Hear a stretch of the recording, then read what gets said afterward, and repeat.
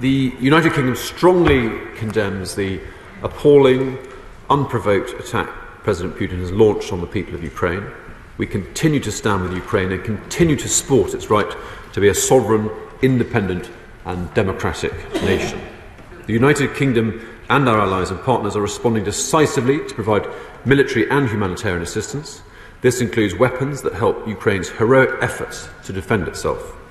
We have sent over 6,900 new anti-tank missiles, known as NLAWs, a further consignment of Javelin anti-tank missiles, 8 air defence systems, including Starstreak anti-air missiles, 1,360 anti-structure munitions and 4.5 tonnes of plastic explosives.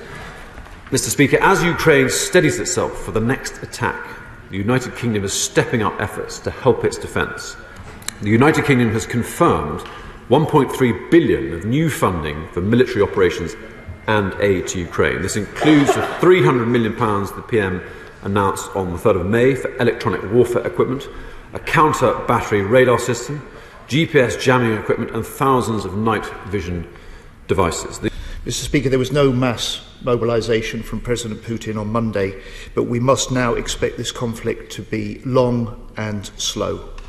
And the UK now needs to shift from crisis management of the current conflict to delivering the medium-term military support that Ukraine will need for Putin's next offensive.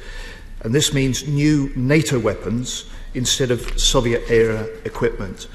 The head of the British Army this week has said the army is too small, despite Conservatives voting down Labour's motion in this House a year ago to halt further cuts. So will he accept there was a defence-shaped hole in the Queen's speech, and that the government must now rewrite the integrated review defence spending, reform military procurement and rethink army cuts?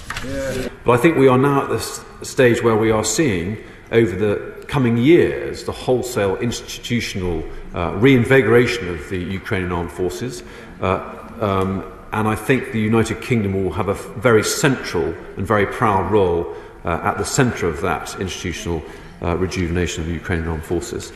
And in fact we have been proud, Mr. Speaker, to be building on our legacy of training involvement, which started in 2014 with the hugely successful Operation Orbital, which trained some 25,000 Ukrainian armed forces. So there's a good legacy of joint working which we will continue to take forward. Thank you. Well, Mr. Speaker, I'm very grateful for my honourable friend's question. He pays close attention to these matters, and I think we have all been clear that our support to Ukraine is something that will, I expect, to last many years. We've had a very close defence relationship since 2014. I think we are moving to a phase of the campaign that is attritional and will be continued at tragic and significant cost to the Russian state. We can't speculate on how long it might last, but I think we must be prepared for it to last for a very, very long time. And I think we should be reassured by the fact that we and our allies across Western Europe have the resolve to see this through, because it's resolve, apart from kit and equipment, resolve is the key ingredient to a successful military campaign. We have all observed how the Russian armed forces are completely absent in terms of the moral element, and I would be reassured by the fact that throughout NATO and throughout our military and diplomatic alliances in Western Europe, that resolve is shared, and we are much stronger because we are part of an amazing alliance. And what's different from our position to that of Russia is that they have very few friends.